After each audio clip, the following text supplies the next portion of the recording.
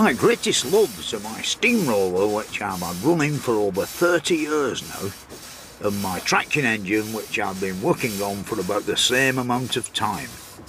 It's funny really that it takes so much time to restore them, when engines like this weren't around for very long. It was only from around the middle of the 19th century until the First World War that things like this were on the roads. By the 1920s, steam was losing out to diesel and petrol engines, and by the 1940s, steam vehicles were heading for the scrapyard in the thousands.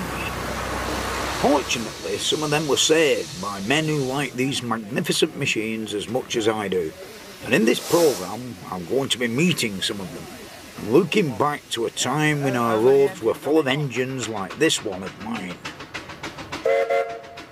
About 30 odd years ago I bought a steamroller, and I think I was ripped off. I paid £175 for it. You could buy a steamroller about that time for about £60, just beat the scrap man. Anyway, time went by, and this steamroller was an incredible wreck. The back wheels leaned in on each other, and if you went over a manhole cover, the road wheel banged on the edge of the rim of the flywheel, and it made the most unbelievable noise that you could ever imagine. So, painstakingly, I slowly but surely made a new one. When people think about steam vehicles on the road, they think of great big heavy things like this one of mine that weighs around 12 tons. But the earliest vehicles to travel on the roads weren't like this at all.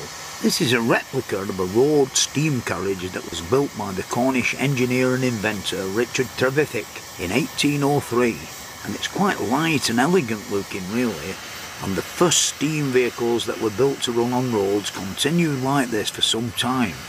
By the 1820s, all sorts of people were trying to manufacture steam carriages, not for their own private use, but to transport the paying public. The thing is that a gentleman called Walter Hancock seemed to do quite well. He built quite a few, and this one here is a replica of one of his, the Enterprise, which he built in 1833. And of course Tom Brogden, who's actually recreated this masterpiece, is here to tell us a bit about it. Isn't that right, Tom? That's right, yes. Walter Hancock, in my opinion, Walter Hancock was the best of these early pioneers. He built some magnificent machines, and this was about the middle of the range he built. Yeah. And it's a powerful, fast beast compared with anybody else. He said he'd do nearly 20 miles an hour. He was doing for the roads what the Stephensons were doing with the railways, with rocket, for instance. So this is a contemporary of rocket. I know he had a bit of bother, didn't he? They ended up with an explosion. And yes, one of his boilers exploded. But his boilers weren't terribly, so they weren't the best part of it. They were like 7 modern house central heating radiators bolted with bolts through. Yeah, with the fire underneath. Yes, and as you can imagine, the radiators soon burst, or the thin metal burst. Well, even one in your house frightens me sometimes. So that was certainly a weakness of Hancock. I mean, silence really would be very important, wouldn't it, to gain sort of the friendship of the authorities because of not frightening horses and things like that. He said that his machines were so quiet that the horses come and looked in the cab to see how they worked. And of course the stagecoach men were very jealous of him and tried sabotage, didn't they, rolling big rocks in his way. I think that actually finished him off, didn't it? He ran out of money as well. But certainly a lot of antagonism. Aye. Now then, explain all the pedals. There we have a steering wheel. Yeah. There is a thing that looks like a brake here, but it's to release the steering so you can turn the steering wheel. It took 3 people to operate it, with 1 person here and 1 person in the middle, and usually a guy on the back. I'll have a quick sail around the car park. Sure you're right. All right, mate.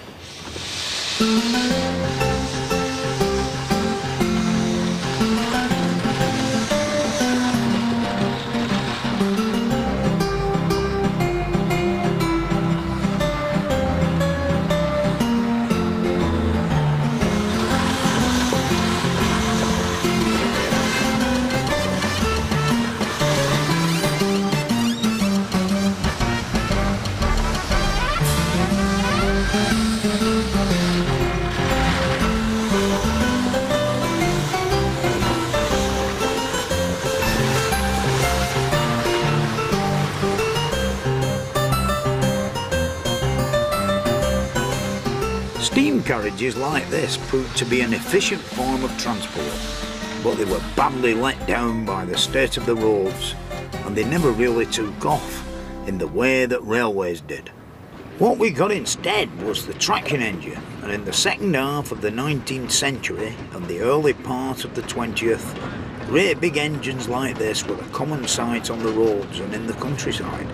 Road locomotives provided the heavy haulage of the day, and steamrollers were developed to build the roads they ran on. In the fields, traction engines were used for ploughing and thrashing, and showman's engines hauled fairground rides around the country and provided the power to operate them. An engine like this could weigh anything up to 20 tons. Basically, they were very similar to railway locomotives. This bit, of course, on a locomotive is the main bit, you know, the firebox. This plate here is what's known as the throat plate. It joins the square bit up to the round bit. And this is the boiler barrel, which is the round bit. And inside there are 32 2-inch diameter tubes that come from holes in the top of the firebox right through to the front tube plate, which of course is hiding underneath here, behind here, where they all poke out, and that's just a big void called the smoke box. And of course the products of combustion come from the firebox through the tubes to the front, and then are blasted up the chimney by the exhaust pipe. It's turned into the base of the chimney, forming a vacuum inside. The rear end, this is the back axle, and the reason for this moon-shaped hole here, it's not wear that, it's the amount of play that the axle has on the springing gear. This nice brass tap here is a very important bit. You get your water for when you're making the tea out of it. It's handy for washing your hands, you know. I wouldn't recommend, depends where you fill it up, of course, you know. Wouldn't recommend really brewing tea out of it. But the earliest ones were nothing like as big as this, and the first ones couldn't even get round under their own steam. When it was realised that some sort of power had got to be introduced into agriculture, the steam locomotive on the railway were already fairly well developed, and the locomotive boiler, you know, were the obvious thing to pick.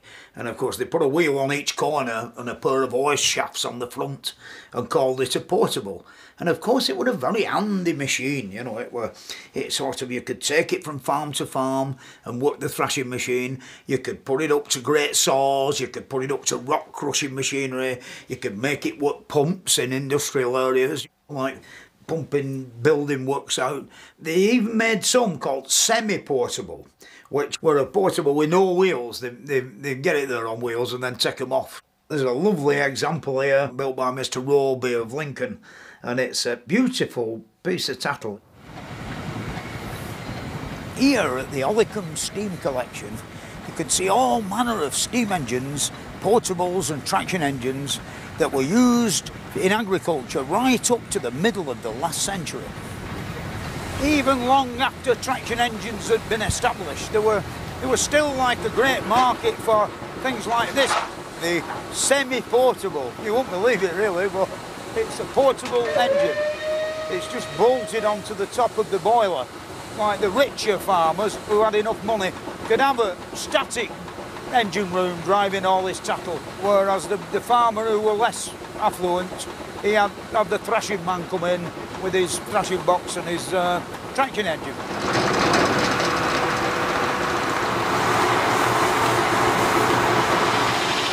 This one here was built by Roby's of Lincoln in 1915.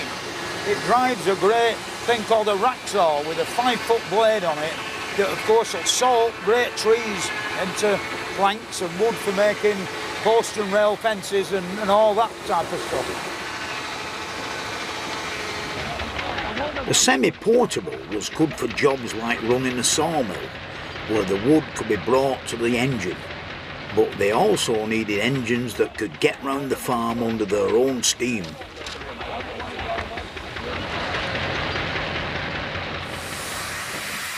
By far the largest of all traction engines were the ones that were built for ploughing, like these two here behind me at Ollecombe Steam Museum. And of course, In the 1840s, when they first put the idea of using steam power for ploughing, they had various different systems that were a great deal better than horses. But then a man in Leeds called John Fowler came up with the right idea to put the winding drum underneath the boiler and have two engines, one on one end land and one on the other. And then he put a lot of thought into the plough. And when the thing were going across the field to the other engine, you dug the plough into the ground at the back. When it got to the other end, you lifted it up and the other engine pulled it back, which was quite a good, successful way of doing things. If you go to Lincolnshire and you see the fields all lovely and flat and big, I think that Mr. Fowler really were responsible for that. With a bit of God's help, very beautiful and level.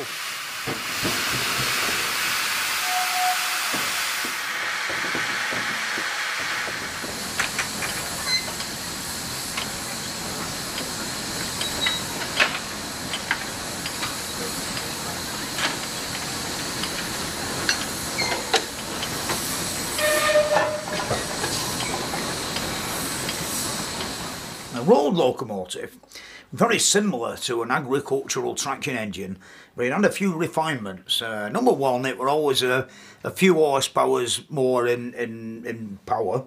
It had 3 gears, most of them had 3 gears. It had an extra tank under the boiler for extra water so it could get a bit further. And here there's a beautiful example of a Forden road locomotive pulling 2 of its brothers that haven't been finished off and a threshing box at the back. Well, the engine itself is a very handsome piece of tackle, you know, and you can see it's got a beautiful finish on it, and made in Sandbach by Fordens, who of course are still making modern wagons to this very day. Road locomotives were in use for around 80 years, and there's no finer sight than a collection of engines all steamed up and ready to go. This is the Strumpshaw Steam Museum in Norfolk, and the man who owns it is Mr. James Key. You have to tell me how it all started. Well, my father, I think he was a deprived child and he didn't have a train set. Yeah. This is what originally started the whole thing off, I think. And then when combines first came out, they used to combine the barley, but the wheat used to be stacked and then thrashed, and they used to buy an engine, drum and elevator every year. A different one? A different one, yeah. Because they'd buy the complete set for about 100 to 180 pounds, ready to work. Yes. And they'd thrash it, and then at the end they'd scrap them. Unbelievable. Then one of the men on the farm said to him, well, why don't we paint one of these up? Because rallies were just sort of starting, and that's what started the whole thing off. Oh, yeah. And then it sort of blossomed.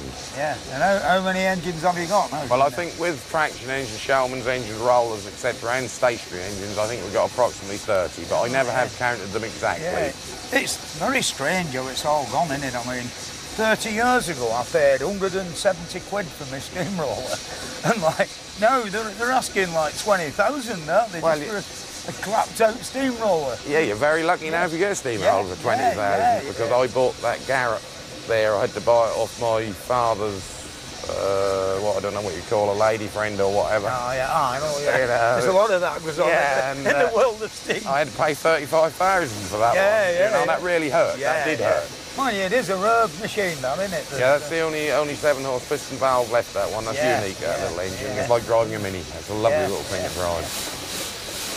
Can I have a go on that one? Certainly, have the little Garrett. First traction engine I ever had a ride on were a Garrett. That's the only one you'll ride on, like it, because it's unique. Yeah, that's the only one left of that model. The traction engine made a big difference to farm work. The engineer could drive the traction engine to where it was needed, for things like pulling down and hauling big trees, and for threshing corn or sawing timber.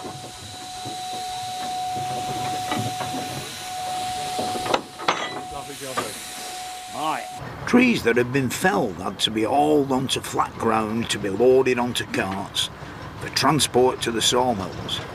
Less manpower was needed and more work could be done in a day than ever before. And it's only because of the time and money and sheer hard graft put in by dedicated enthusiasts like some of the people who brought their engines here today that we can still see them.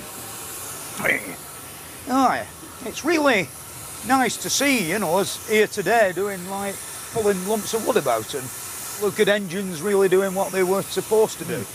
Oh, now then, I have a friend who's got a Clayton and Shuttleworth. Is that right, yeah? Yes. It's, what year's this one? 1919. Have you had it long? No, only last July we got it. How are you finding it? Well, we had to go on other engines before with friends and stuff, I know what you mean, sort of been involved in other clubs. Do your apprenticeship, like. Yeah, we had some good teachers. You've got the wife and all the kids with you, haven't you? Yeah, they all take part in the engine and all have their little bit to do with it. Sort of passion we got between us. So. It really does take a lot of dedication to get them back into their original condition. My traction engine now is all coming together a bit like a Meccano set, I'm very pleased to say, after about 27 years of bitter struggle and a lot of mistakes and what have you. But we're nearly there. And of course it's pretty self-explanatory really. The round bit underneath is the boiler, and of course the bit with all the brass on at the end there is the cylinder block. This is the brake, of course, which acts on the inside of the rims of the back wheels, like disc brakes in a way. This is like the equivalent to the gearbox on a car, like sort of thing. That's it. That's in bottom gear. It's all such a good fit. This bit is the special traction engine gauge. The company's very nice. They sent me the pamphlet with the original pricing, 17 and sixpence, something like that. Unbelievable. Now for the steamrollers. The first one was built by Thomas Aveling in 1867. And basically it was a variation on the traction engine. They got a traction engine and put two conical shaped rollers instead of front wheels on it with a central pivot. But the conical shaped rollers had a nasty sliding effect, so they developed then a pair of front forks and two rollers for the differential movement on a dead axle through the bottom. About 1930s they stopped making steamrollers, and of course the steamrollers that they made in 1930s lasted up till 1960s. They were so good, you know. I mean, even today when you're going along motorway, you know, and kids are in car and they say, "Oh, look, a steamroller." And it's not a steamroller really, it's a diesel roller, but they're all still referred to as the steamroller. A steamroller is a bit harder to handle than a traction engine, and they can be quite dangerous things, as I found out to my cost some years ago. I got this job dismantling some beautiful Victorian chimney stacks, and the grand plan was to lower the stones down off the roof of the building onto the trailer and then go with the steamroller and bring them back home. I got a phone call from a restaurant which is situated on top of a mountain outside of Bolton.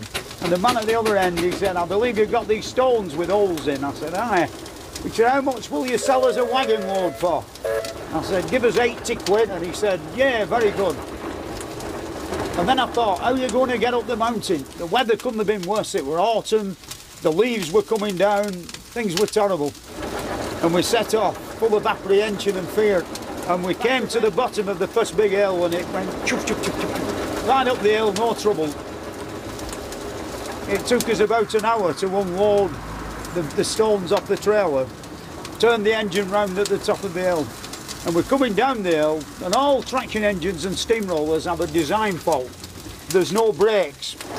We're about halfway down the mountain and it's going really fast. You've got to do the Casey Jones job. Put the engine in the reverse, the wheels are going backwards, but we're accelerating down the mountain. The man from the restaurant stood on the trailer at the back. When he realised things weren't going according to plan, he bid us good day and jumped off over the wall into the field.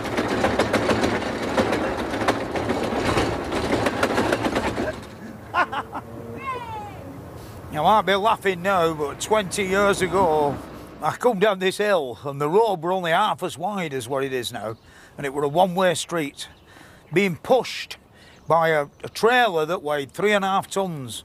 And the wheels of the steamroller weren't even going round, you know, it was just like a big sledge. And by the time we reached this spot here, we were doing about 40 miles an hour, which is incredible for something like a steamroller or a traction engine. And of course, I'd got to do something, because if we attempted to get round the 45-degree bend, we'd never have made it. And over there, there's about a 15-foot drop into the back of an hospital. And I had visions of dead old ladies and twisted National Health bedsteads and maybe an explosion and a lot of steam. But then I saw that pillar and I said, aim for the pillar. And we hit the pillar, but it didn't stop the engine. The engine proceeded to take off up into the sky with the back wheels somewhere on the top of the stump of the pillar. I think it was a lot thicker and a lot wider. And of course, it's definitely been rebuilt because it's not damaged now at all. The thing is that the rear wheels were on top of the pillar and the boiler dug an hole in the road about there, about 18 inches deep.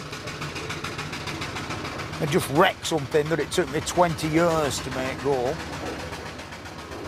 Anyway, I managed to get it fixed, so there weren't too much of a problem. The trouble was, steamrollers weren't really designed for road haulage. If my traction engine had been finished and I'd have had that to do the job, I wouldn't have had any problems. Back here at Hollycombe, you can see another type of engine in action. As well as providing power in the fields and for agriculture and road haulage, it soon found its way onto the fairground to drive all manner of fairground rides and, of course, generate electricity. One of the interesting things about the Showman's engines were all the wonderful embellishments, you know, the stars and the candy floss, but the most important one was the sticking on of a dynamo on the front end to generate the electricity, to provide all the music and to drive the roundabouts. This wonderful ride was called a set of golden gallopers. Obviously the horses and the galloping about. Steam were first introduced into the fairground about the 1870s, but really it was a man called Frederick Savage in King's Lynn, coming from like agricultural beginnings, started to make roundabouts, and eventually the engines in the middle, you know, the little engine in the middle that propels it all is called the centre engine. And of course the whole roundabout is built round that engine on a little trailer. And they went from strength to strength and made all sorts of weird and wonderful program rides, all powered by steam.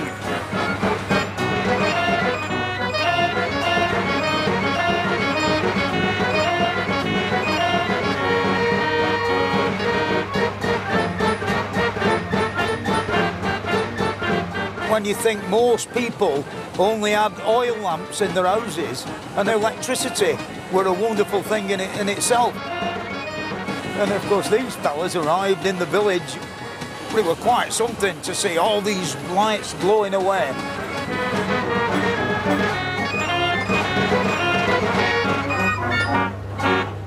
I couldn't have a ride round on that one while it was driving the roundabouts, but they had one at Strumpshaw that I was able to have a go on. One of the first rides I ever had on a traction engine were on one of these. I'm going to ask the driver if I can steer it down the road with him. I think he'll let me. They're all right, Chris? Yeah, right, mate. Yeah. Hey. Hey.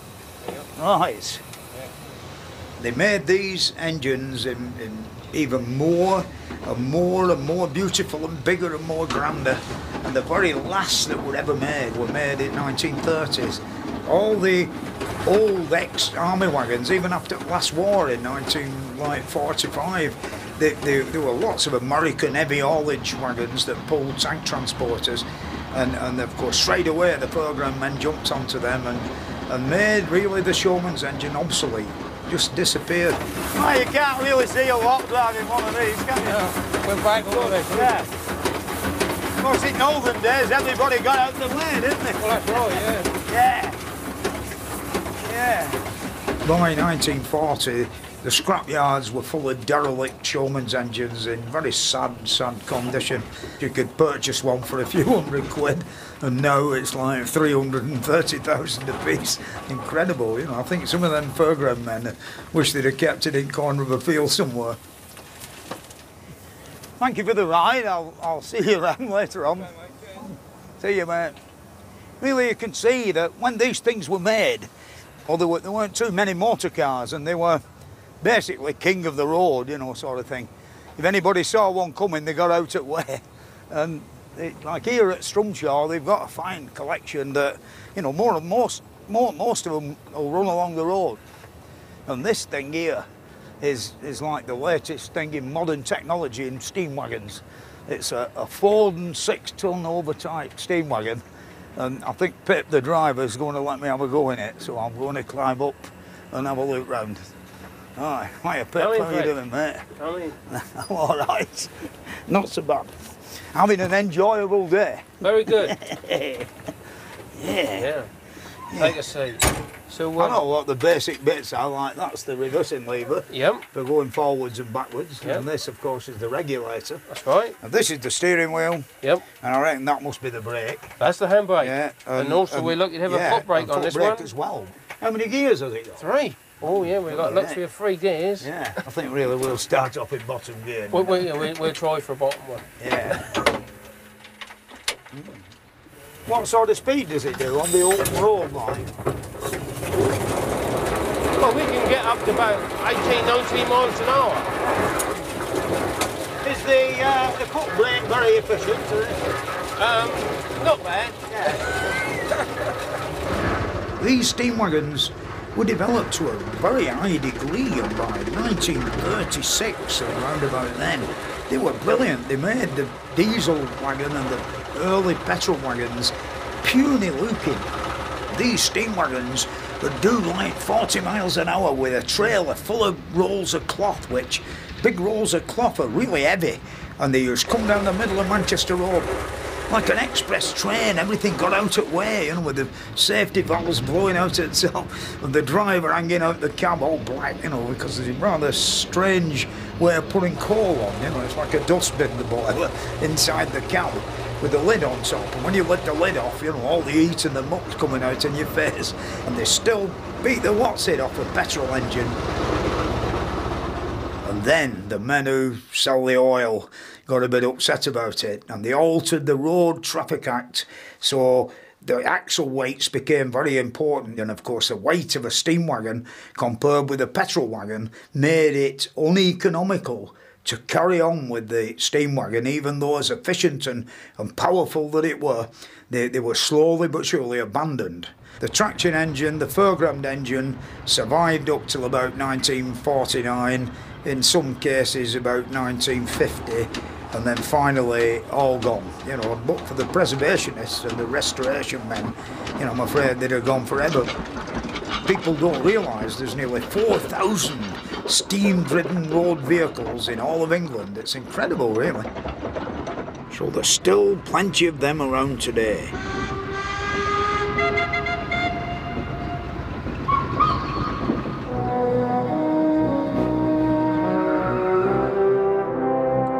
And there's more from Fred and the Age of Steam next this morning on BBC Two, and the extraordinary changes it made to the shipping industry.